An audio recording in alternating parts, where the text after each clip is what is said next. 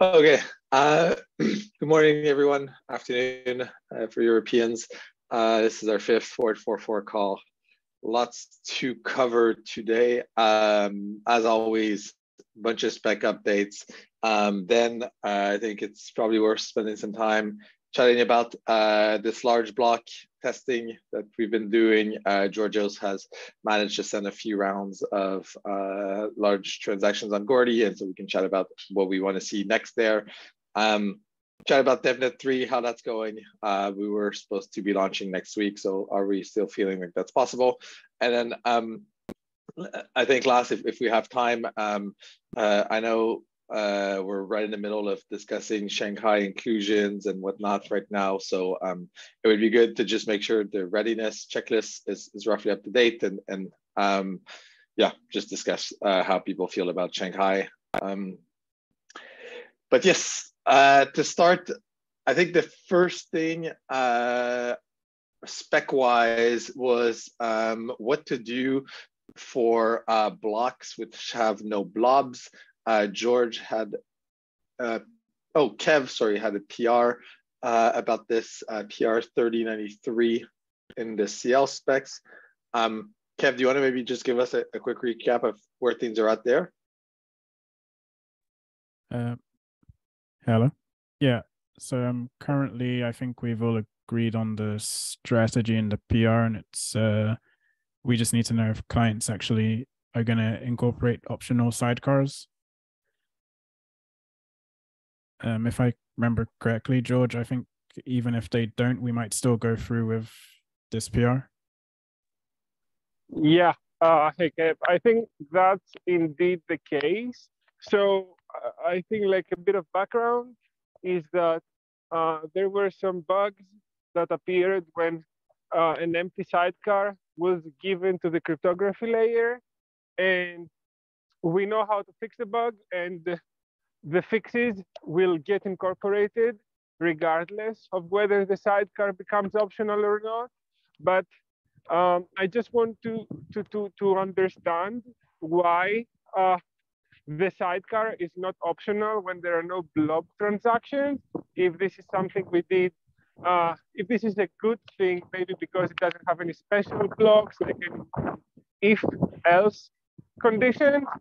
And if that's the case, if the sidecar becomes optional, then it means that we can be sure that anything given to the cryptography layer will have at least one commitment and one blob, and this might let us do a bit more defensive, have a bit more invariance in the code. But the cryptography PR will not be affected too much. I was just wondering what's the rationale behind the sidecars not being optional. I mean, I would ask why make the sidecars optional. They're otherwise, if you make the sidecars optional, you're going to have a bunch of places like in the networking spec where you're like, well, if you have a sidecar, do this. Whereas, you have two messages, it's easy to send two messages, and one message will be empty if the commitments are empty in the other message. I guess you end up having some logic hoisted somewhere to handle emptiness, but if you're going to put that in the cryptography layer regardless, then I'd say it's actually easier to have sidecars with everything. Okay, that makes sense. I mean, there's another argument, which is currently the data availability check is there a sidecar for this block and does it validate?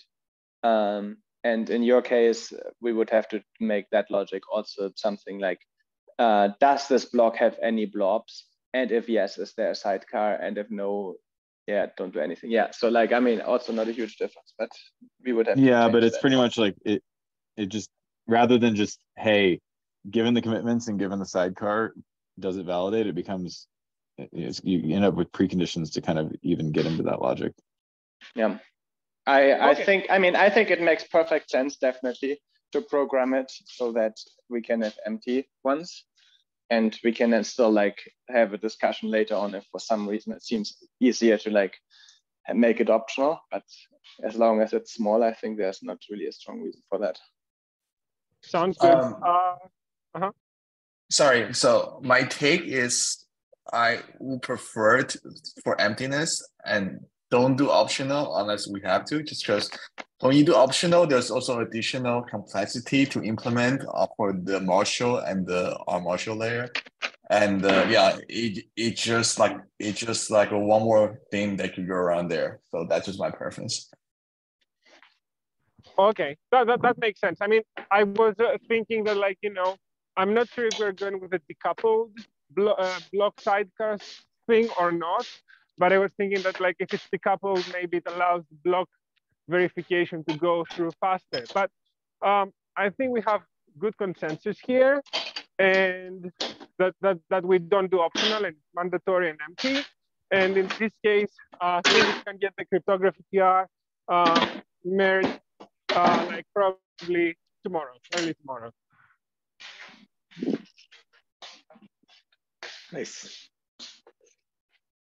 Okay. Anything else on? Oh, sorry. Go ahead. Yeah, please. yeah, Tim. There is another PR that got merged just as an update.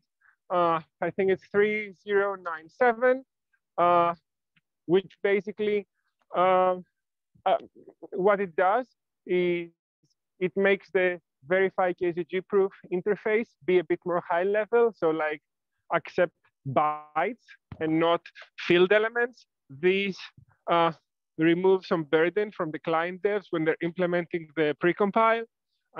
We did that from feedback by Alexei. And there is another PR on the EIP side, which like simplifies the precompile to use this new interface. So that's good. Roberto suggested that maybe we do the precompile interface of the KZG library even more high level and incorporate also the hash check. We didn't do that in this PR, but as more clients implement this thing, and as we get more feedback on what's the right interface, we might want to revamp the interface if needed. So yeah, let us know if you have feedback on the cryptography API. Other than that, I think we're at a good state right now. It was 3097 that was in the spec release on Friday, right?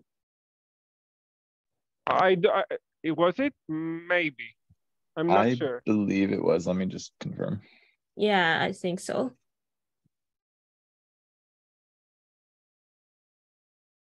Is this a good thing or a bad thing?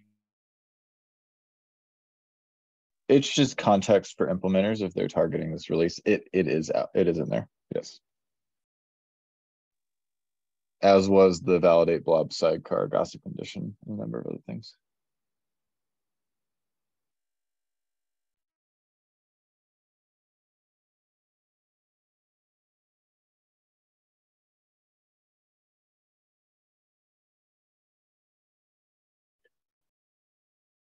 Okay. Anything else on either the empty blobs or updates on the KZG side? We had a question on the KZG library. Right now, the field elements per blob is sort of hard-coded in the CKZG library. And like for the minimal spec on the consensus layer side, we have like a different value than what is hard-coded there. So maybe we want to make that like a variable rather than have it as a constant in the CKZG library itself.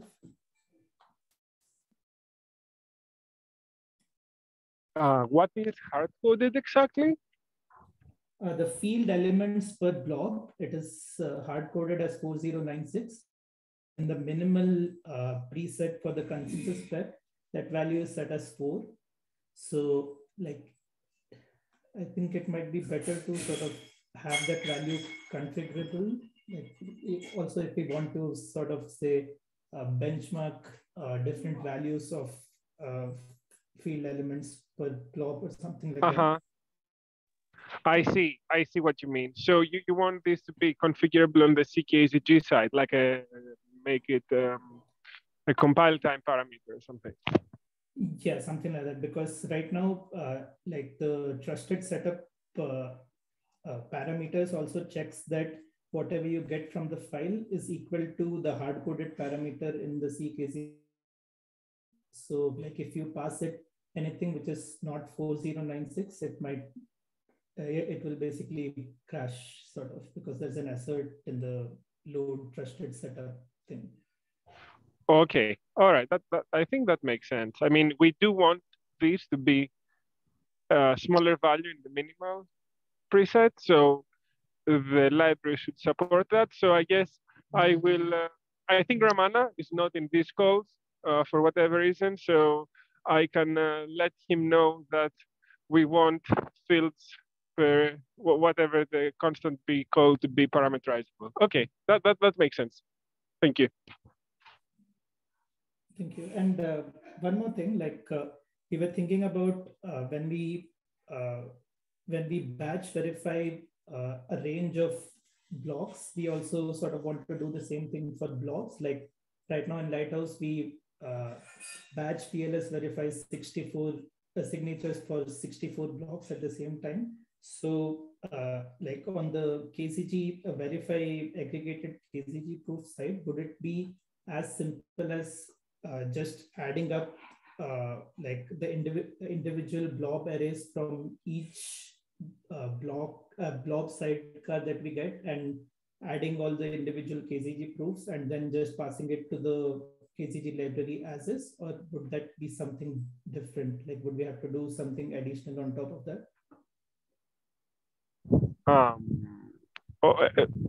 I was thinking of what Proto wrote in the comments, but what?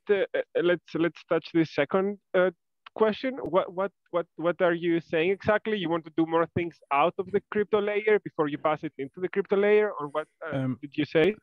I think he's saying that currently we have this verify function that works for one block, and he wants the verify function to sort of work for multiple blocks. So you do like a batch verification.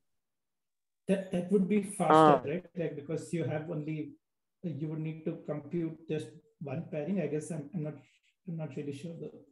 Where would this be used?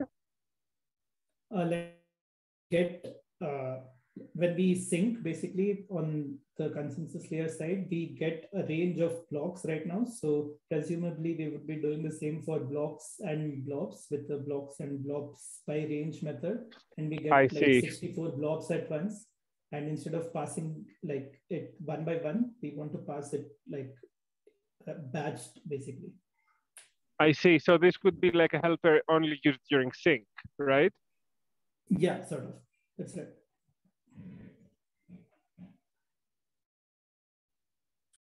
Okay.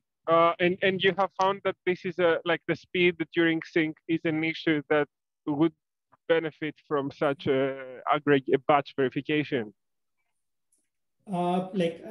We haven't really tried it yet, but the thing is that we do the same for batch verifying BLS signatures that right now in like the current mainnet.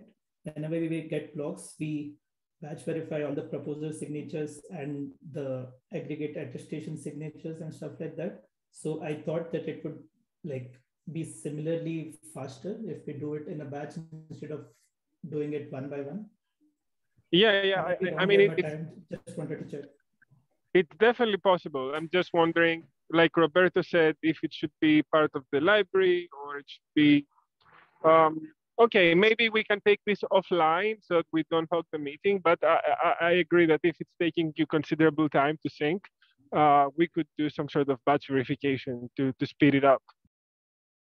Sure. I mean, we actually used to have one before we introduced the KCG proof technique many months ago. We used to do batch verification, so it shouldn't be too hard to bring it back on. On your first comment, Proto said whether it's worth making the field thing parameterizable or just keeping it 4096 for all the presets. I don't have an opinion on this, but if you think that's a good idea, we could also do that. Proto? I think it's more Xiaowei's domain because Pawan was talking about the minimal specs having a smaller trusted setup than the mainnet specs.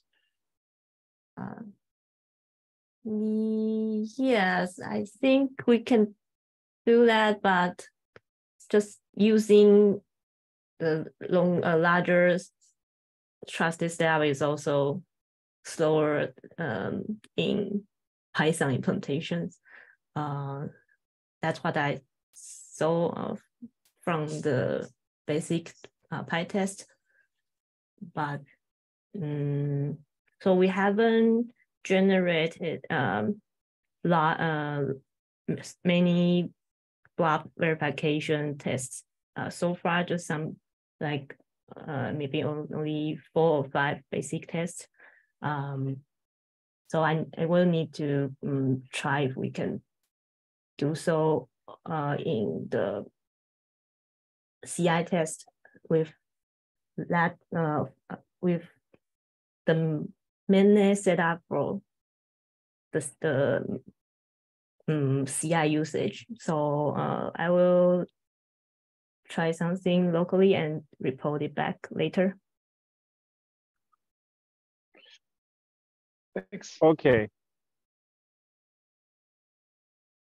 I mean, I can see how 4096 will be quite slow in Python, but and especially as we add more tests, it will like get slower and slower. But I mean, do the test, shall we? And if it's indeed quite much slower, we can also talk with Ramana and see. I don't expect that it would be that much hard to make it a compile time configurable thing if you use some sort of build system. So I think we can do it that way, but I can ask Ramana to see what he thinks.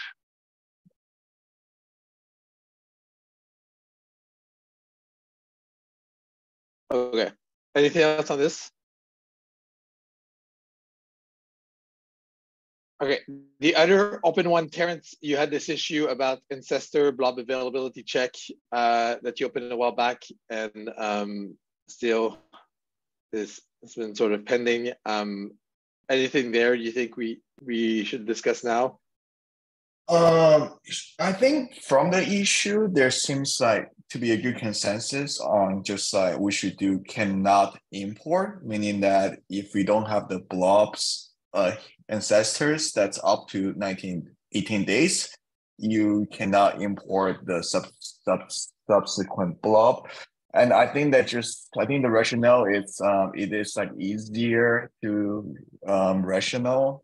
rationalize, because like when you do optimistic syncing, you only do this for syncing part, but we don't need to sync here, so there's no point import it optimistically. So I think the next step is just to like look at the spec and then further clarify it. So I'm not sure the spec today states cannot import or states can import but import optimistically. So that's just something to check the spec for. And I don't think this is like a blocker for like DevNet 3, for example, but yes, it will be good to clarify that in the spec. Got it. Okay. Any comments on that?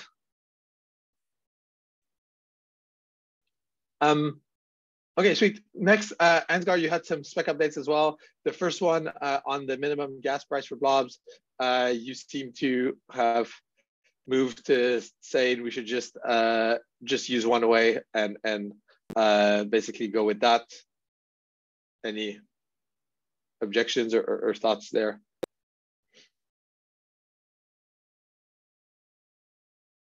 Okay, so let's yeah. I mean, I'm still of the opinion that it's better to be opinionated here, because there's no reason to impose the cost of the network if there's no economic benefit. It's not a sustained cost, right? It's like, can the network handle this load? And it becomes kind of constant over some unit time, rather than say building out, expanding the blockchain or the state forever. So I don't see it quite as like that. We either should be able to handle that load or not. And I don't see it as like kind of it is an increased fixed cost rather than like an increased sustained cost. So I'm not too worried about it.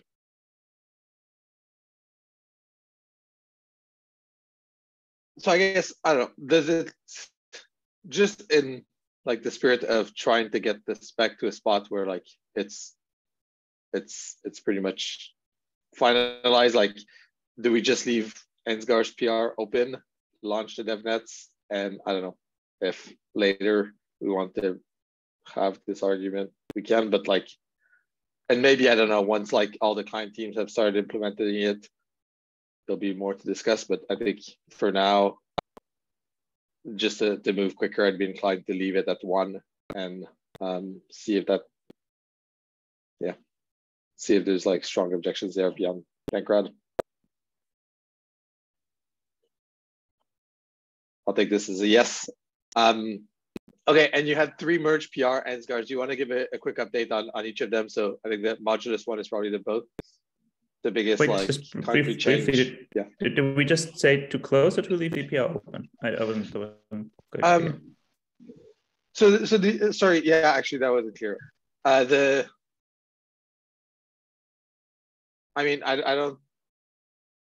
So the spec right now uses the value 1, right? Right. My preference would be to close the PR.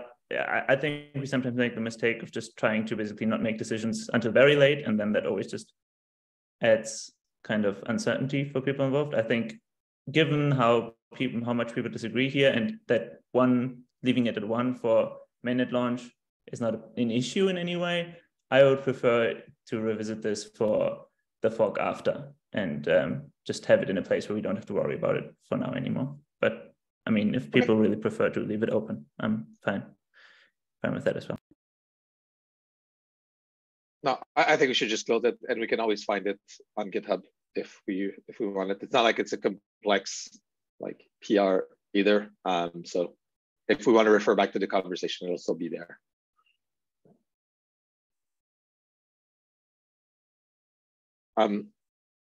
Yeah, so let's close that one. Do you want to give a quick update on the 3 other ones? So the modulus, the transaction block broadcast, and the fork behavior?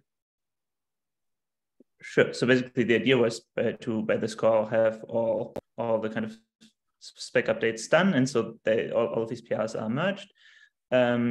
So the one was, we talked about in the past, the pre-compile return values. We ended up deciding to pad the degree value after all, so that it's also 32 bytes. The extra cost is so small, and just in case there are some incompatibilities, so it's just easier to do that. So that's merged, and then we have the mempool behavior clarification. Specifically, now the spec requires clients to not auto broadcast 4844 transactions. There was a small question last week whether this should just be a recommendation or a mandatory requirement. And Marius pointed out that if you actually want to be able to restrict your own kind of bandwidth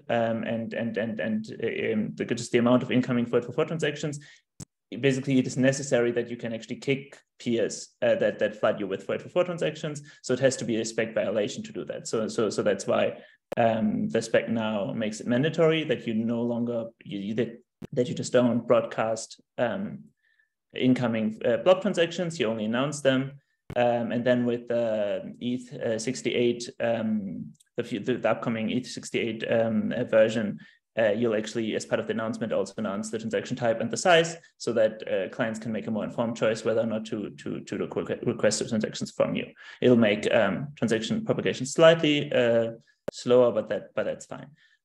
So that's merged. And then the one second, the third one is that was just a really small one. Should be common sense, but just the spec didn't actually clarify the behavior at the fork block itself, specifically because part of the basically base fee calculation is the parent header field with the excess gas, but that of course doesn't exist at the fork block, so it's just now explicitly initialized at 0 at the fork height. But yeah, it should be common sense. I assume that's how people already implemented it. That's all. So then from my side, basically, I don't have any kind of future spec updates that are still missing. Like from my side, the spec is basically in a good place. Awesome. Okay, Daniel, I just saw your comments. Do you want to take maybe a couple minutes and walk through your doc, or just like kind of brain dump? Yeah. What you think we want out of this, basically, and then we could probably go from there. Yeah. So, I mean, the big thing that we want to see is how much at different data sizes under a reasonable amount of burst, so 5 or 10 blocks sustained, that the chain and nodes continue to function as expected. You know, in previous miner experiments, we just had the orphan rate, but we now have a lot more data on chain. So we first and foremost kind of want to look at the orphan rate. We want to look at attestation inclusion and success rates, which become an indicator of how well validators are performing, which are nodes of quite a diverse type. And then we also want to understand if any degradation of that chain data is kind of random as to which validators are degrading depending on the slot, or if it's a particular set. So maybe we see that 10% of validators are always kind of performing poorly at some data load size, which would indicate, you know, at some bandwidth or hardware, some sort of threshold, there's beginning to be issues. And then additionally, we have the Prism Sentry nodes. It would be good to have some other node type, because we might have asymmetries on how Prism performs or is connected in the graph versus others. But these Sentry nodes are going to dump first arrival time of various messages, so blocks, attestations, and aggregates. This will give us like additional network data as to how these messages are being propagated. So you could imagine, you know, some low resource node in, say, Australia actually gets blocks like 9 seconds late, but most validators maybe aren't of that type. So Sentry nodes kind of complement the chain data. It'd be good to have a diversity in region and good to have a diversity in the requirements that they're facilitated with. Really what we're looking for is we want to know the norm on all of this, and we want to know deviation from the norm. And then we want to understand deviation from the norm with respect to some of our key thresholds, key timing thresholds. So, you know, call it when things are deviating towards arrival times in like the 3-second mark, then we're kind of enter into the danger zone. So we want to understand, we want to do this on testnets. We don't expect crazy things to break on testnets, but if they do, that's a sign. And then we want to carry forward, you know, whatever the successful data thresholds were on testnets, we want to go to mainnet and observe this data. I think ultimately what we want to do is pick a number that functioned very happily on mainnet and maybe lower than that, given other simulation and pen and paper analysis, so that we're certainly in kind of a safe zone as we initially launch 4844. I do have to run. Talk to you all soon. Catch up with you all. Bye. Maybe picking up from where Danny left off. If these are our goals, the current status quo is that we have a very simple script which submits a bunch of 128 kilobyte transactions. No weird behavior was observed, but 128 kilobyte is not expected to do anything, I would say. So right now, I'm gonna connect with Flashbots today, probably on getting a builder which has a bigger limit, and gonna start spamming 520 and 1024 kilobyte transactions. Yeah. Nice. Yeah, I think that's useful, and I think if we can get even even the 128 transactions, like I believe you managed to get 11 in a single block at the same time. So like, if we spam it out so we are going to be submitting full block templates via the builder. Yeah. So we're going to be eating up the entire block. And so far, the biggest one that we have gotten is like 11 128 kilobyte transactions, 2 million gas each. And that I think probably was the biggest block for Girly.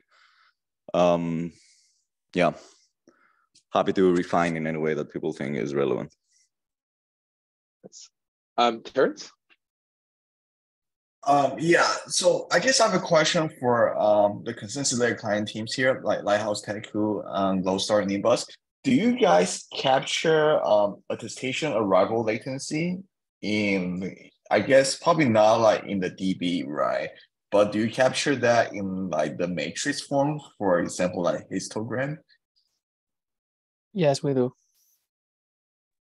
Okay, that's perfect. So yeah, so if you guys do, then Perry and the DevOps team can also launch you guys as a Sentry node.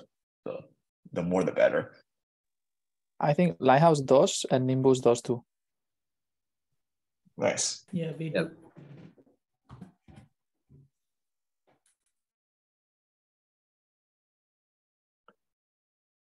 Nice. And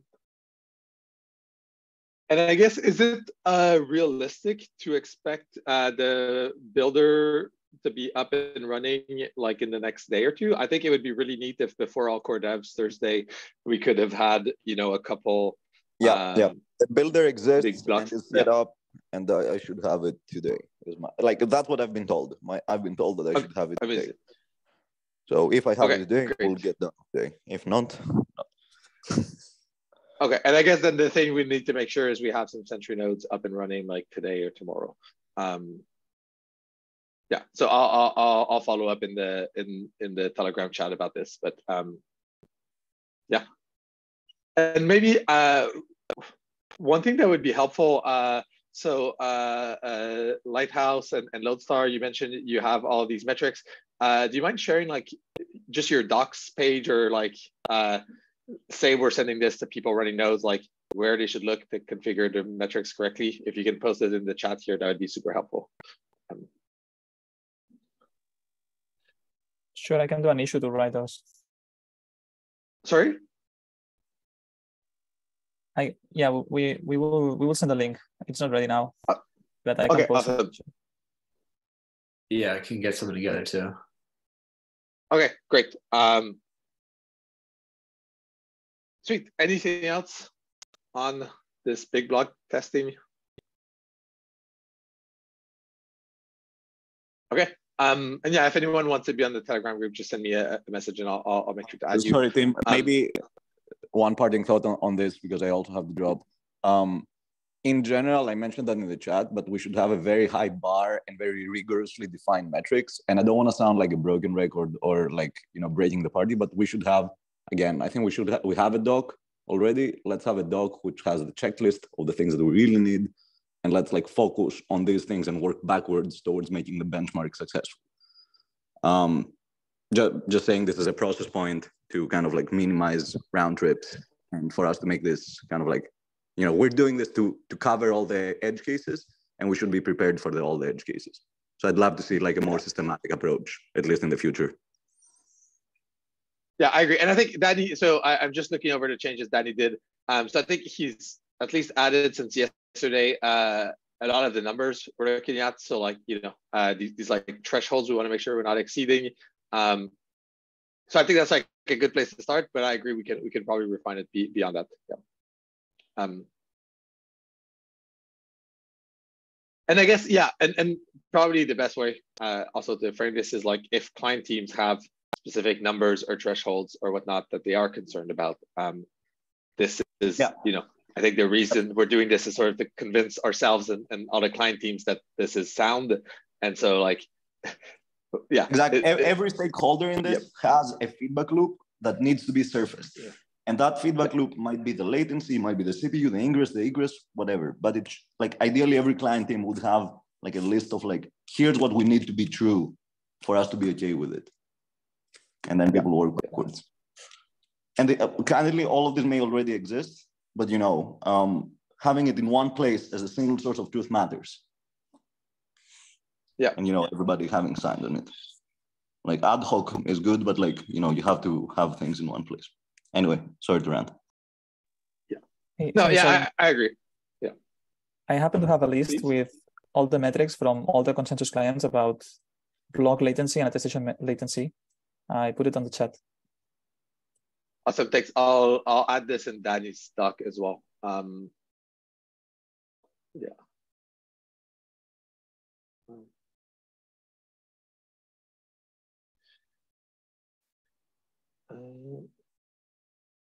Okay. Sweet. Anything else on this?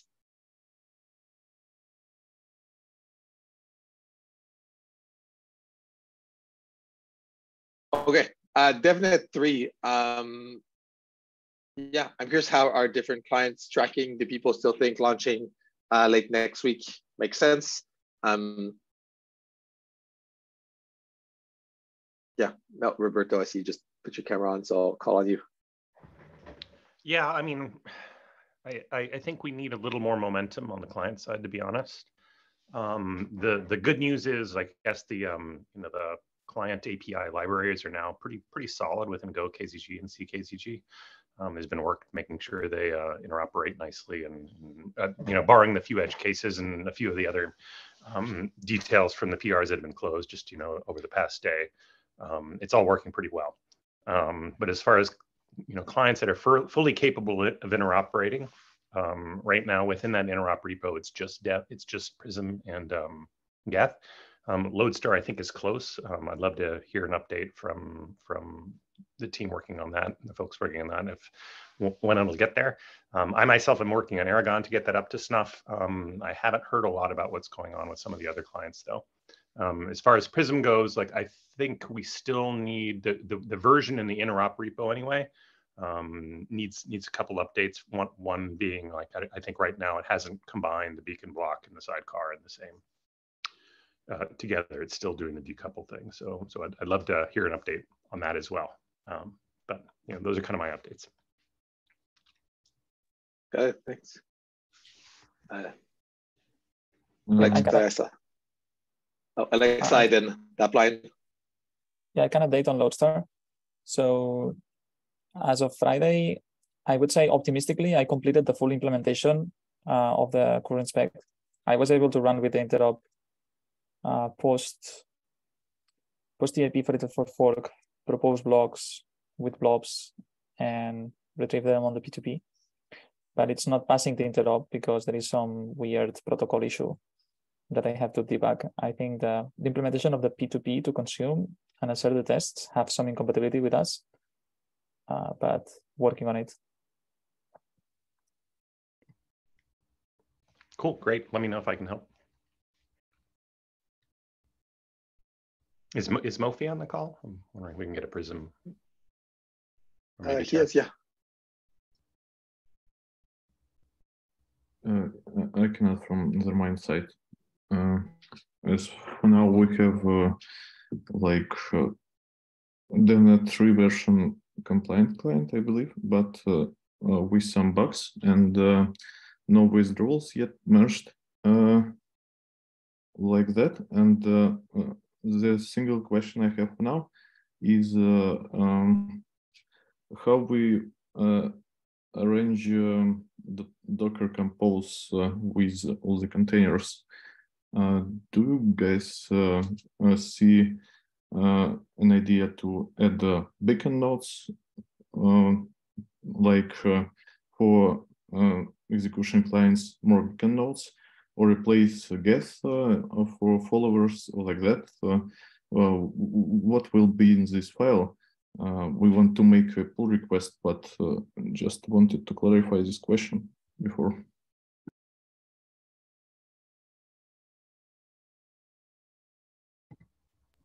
What will be a container set of the network? Yeah. I'm sorry, I'm not sure I follow the question. Interop repository contains Docker Compose, which includes beacon nodes and execution site, validator, and so on. And we now need to update, add our clients, right? Yep. Aragon, Nethermind, I believe, some CL site clients. So should we just add additional beacon nodes for execution clients, or we can use we can replace Geth as a beacon which is in the pair with one of followers, like that. We want to, yeah. Any ideas? Or it's still not clear? I mean, we need to be added to this network, and what would you advise? Yeah, I think ultimately we want to be able to fire up kind of mixes and matches of execution clients and consensus clients. You're right, though, the Docker files that are in there do not support that yet. So, I think we're open to suggestions on how to best do that. I don't have any firm ideas myself. So I think this is related to the testing discussion, which is also on the agenda, and in particular something that Hive could support. And I will have some time next week to pick up more of the Hive testing, to get some diversity in the testing, and also enable to swap clients more easily for testing now that we have more. But maybe let's discuss async, because I think Mofi also likes to discuss this, but he's sick and chat works better.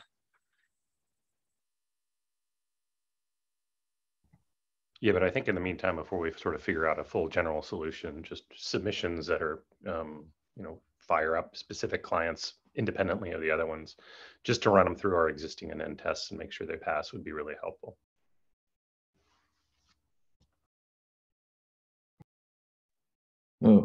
Okay. So we will just make a PR just with additional beacon nodes of Lodestar and Prism connected to our client, and I'll let you judge what is the best way. Maybe any suggestions appear. Yeah, thanks. No more questions. Sounds great. So for Lighthouse, I'd say we're maybe a day away from like our full initial implementation. And then at that point, until the testnet, we'll just be working on testing it out, trying to get it running, trying to get interop working. So I think we'll be ready.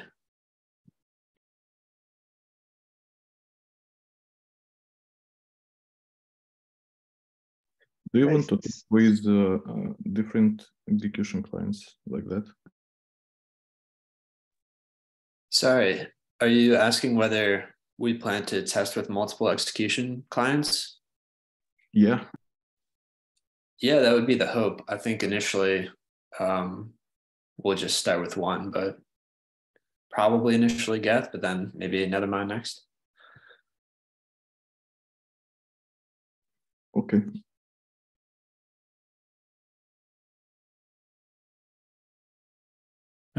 Just to clarify, are there any clients who have concerns about the cryptography or need stuff to be done there?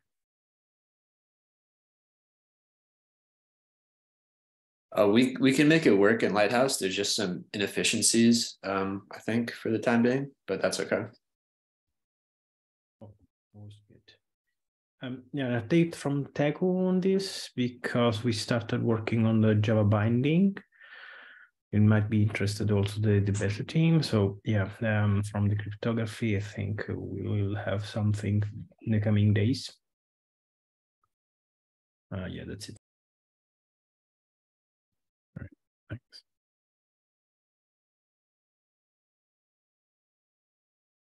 Giorgio? There have been concerns in the past around performance of the mempool during verification when many transactions arrive, and I wonder what the state of benchmarks there are, if any.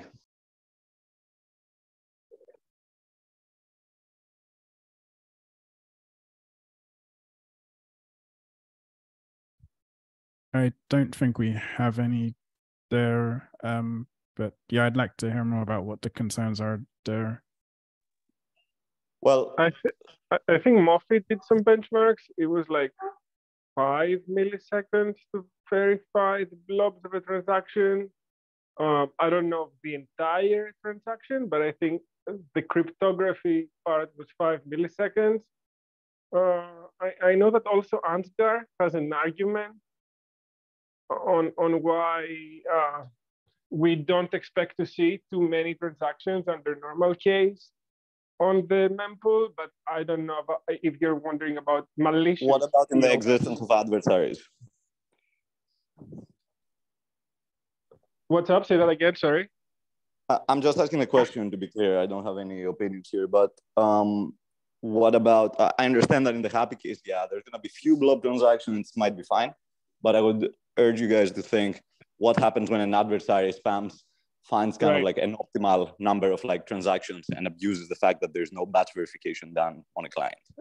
Right. I mean, I think one thing to consider here is that like the cryptography thing. Like, I mean, even if the cryptography verification took 1 millisecond, I feel like, you know, it doesn't make a difference in adversarial scenarios. But if it's 1 millisecond or 5 milliseconds or 3 milliseconds, you know, like it's in the same order of magnitude, and hence it's still the same POS. George, maybe put the question, maybe putting it in an even like more granular format. How does the attacker's cost profile look like when they try to abuse it? And if it's fine, it's fine. But like, that's the question, I guess. Like, can an attacker come up with a sequence of like blobs that like takes some time that makes it for MEV, for whatever? I don't know, just asking. Right, so I think basically this is mostly a question about like mempool implementation, mempool logic. So now that we have disabled broadcast, I don't think it is this is not a problem that can bring down a node anymore, at least if the client is properly implemented and has some throttling for requesting blob transactions. But what it could do is, of course, you could just, if it's naively implemented, you can spam a peer, and then the peer would have to stop processing blob transactions. So you could kind of bring down the blob transaction propagation throughout the network. And so things that can be done here, and maybe a question would be like, should we have a place to kind of talk about this, to specify this or something, or should that be up to clients? But what you could do is, you can batch per peer verification, because if ideally you'd want to disconnect from a peer if even a single verification fails. So you wouldn't have to do like bifurcation to actually find out which of the transaction fails. You don't care if they send one invalid one, then that's it for them. And also ideally what you would have is you just have a per peer throttling, where basically you only request 5 blob transactions per peer per slot or something. And if you have some rudimentary logic like that, should all be fine. Again, because it's up for clients to implement, this is not part of the EIP or the specification. So I'm just wondering, should there be some central place to discuss this, or should there be just something left for clients to make calls on?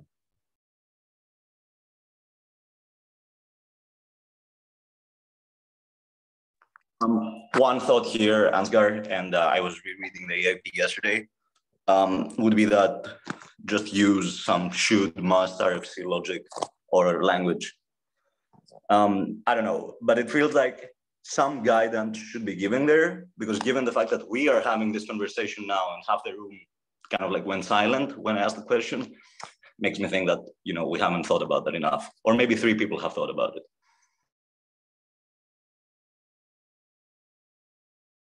Or maybe it's not an issue and we can just like write it down somewhere, but it should be somewhere about the process. Right. Maybe the best place would actually be, as you were just saying, basically the kind of the rationale / kind of backwards compatibility section of the EIP, where it's not required specification, but it is advice for client implementers. Yeah, and also in the chat, would that be helpful? Marius just said something about the separate mempool. Also, this is the first time I see it. So again, there's a bunch of ideas and it would be good to crystallize. Again, just in the best interest of the EIP. Yeah, and I think Ansgar, what you propose makes sense. Like, if you can add something to the EIP, I can also link it in like the readiness checklist, and when Get has an implementation for the separate transaction pool, we can also like reference it there. I think the EIP should have at least a mention of it, but then we can track, ways people deal with that somewhere else. Yeah. Right. Is there any value? I mean, what I can do is I can just, whatever thoughts I have, I can just put them into the EIP. I'm always with this slightly worried because it's so much client implementation details that it might just be something that's not realistic approach for clients to take. So ideally, of course, there should be some sort of, I would be kind of happy about some sort of client feedback. Is there some avenue to take here to kind of get clients to talk about this, or should I just put something in the IP to begin with, and then we can talk about whether clients think that's reasonable? Right, and maybe there's a higher order bit here or conversation to be had around the feedback loops between the EIP process and client development. But I understand this is out of scope for this conversation. Yeah. So and I think let's add it to the EIP. We can obviously always discuss it on all core devs. You know, once clients are like a bit farther along. But I think my feeling is probably a lot of the EL teams just are not even like that far yet, and so like if it's in the EIP, at least we won't forget about it. It'll be there. Yeah, and then we can obviously discuss it on all core devs or on Discord async. But it feels like beyond Get, there's basically not a team that has like spent the time to consider this very deeply. So,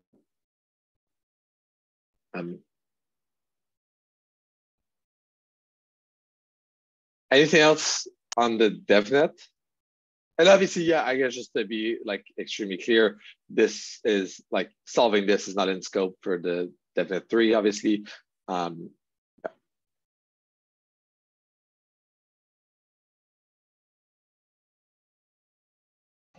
Okay. I have clear status updates on.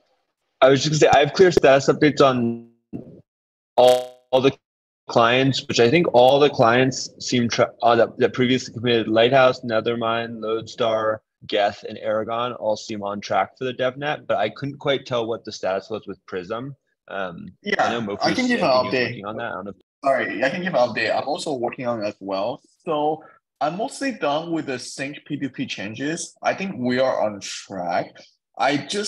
Before we start a DevNet, I do really want to run through the EIP-4844 changes with the consensus layer spec test and then switch away on that, just to make sure that we somehow align with consensus. So therefore, we don't like just fail like right away. We definitely do not want that. So yeah, we are on track. That's the TLDR.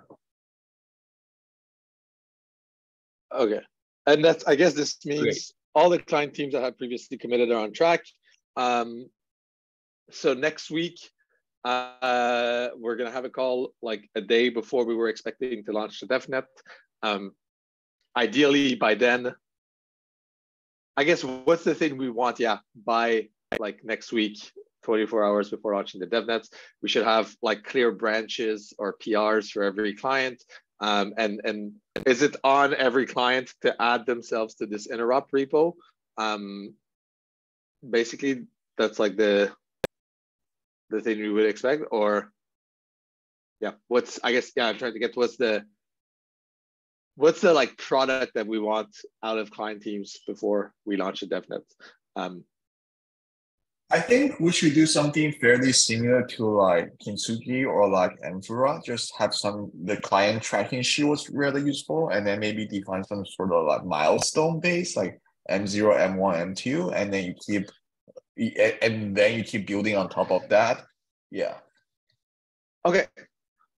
I think that makes sense. I can put this together. I can put the HackMD together, I think, but then we're saying like the client teams, basically we just provide the Genesis file, and we kind of do like Amphora where you check your interoperating, you know, it works and whatnot, and then we can add some boot nodes in that file as well, so people know where to connect. But we're not, and this means basically it's not going to be like a single Docker repo that just runs everything, but it's more like, you know, any team can connect to the DevNet with the right Genesis file and peers settings. Is that correct? Yeah. Okay, so yeah, I'll put this together in the next couple of days, just so we have this this DevNet checklist. And do we want? Yeah, Tim, I did like your idea of having everything in the interop repo as well. So I don't know. Is that like yeah? that's I guess a good milestone as well. Is that better or worse? Because it feels like it might be better from like the perspective of, you know, it's tractable and we see where it is. Is it worse in that like it makes clients do all this config work that is not really realistic with how we actually run networks, and also maybe ends up being kind of a crutch if like you can't run Prism separately? But I don't have a strong opinion there. I mean, it provides that initial sanity check of, is it going to sync, right, with our other clients? So I guess, yeah, if you had to, so say we use this like milestone approach, I assume it's easier for clients to have a branch that's compatible with the DevNet than to have that branch part of the interop repo, correct? They sort of need the first to get the second. Yeah, which is fine. I mean, because the interop repo is simply it's a submodule which we can point at any branch. Yeah.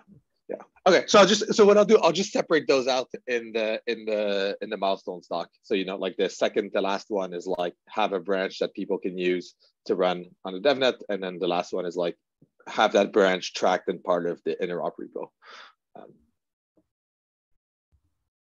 Sounds good. Cool. And so I guess then at the minimum, what we'd want for next Tuesday is everyone has like a branch that's working that follows the spec for DevNet 3. And then ideally it's all in the interop repo in like one clean place. Yeah.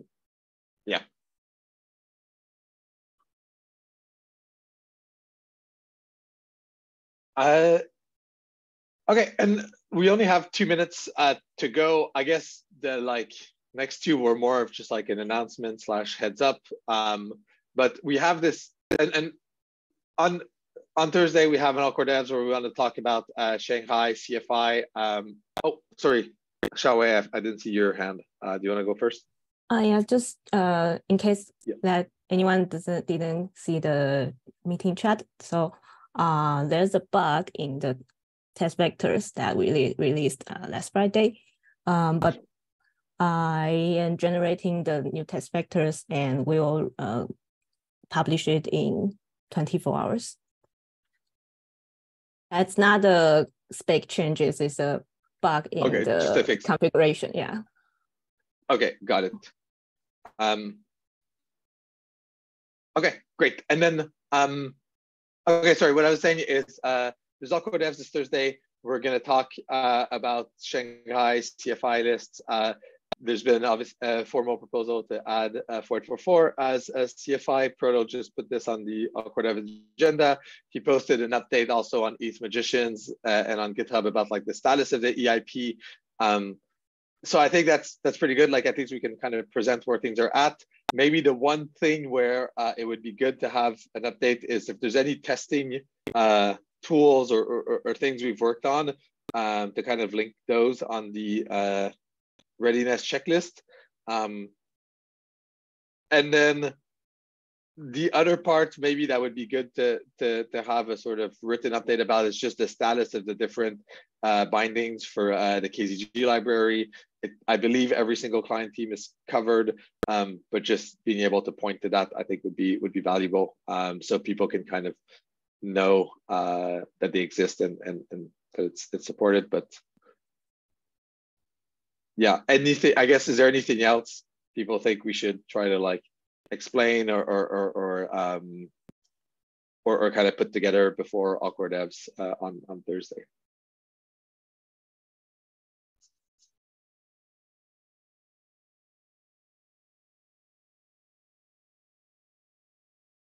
Okay, if not, I guess this is a good place to end. Yeah, thanks a lot, everyone. And we'll chat with most of you on Awkward Devs, and otherwise next week on this call to launch this DevNet.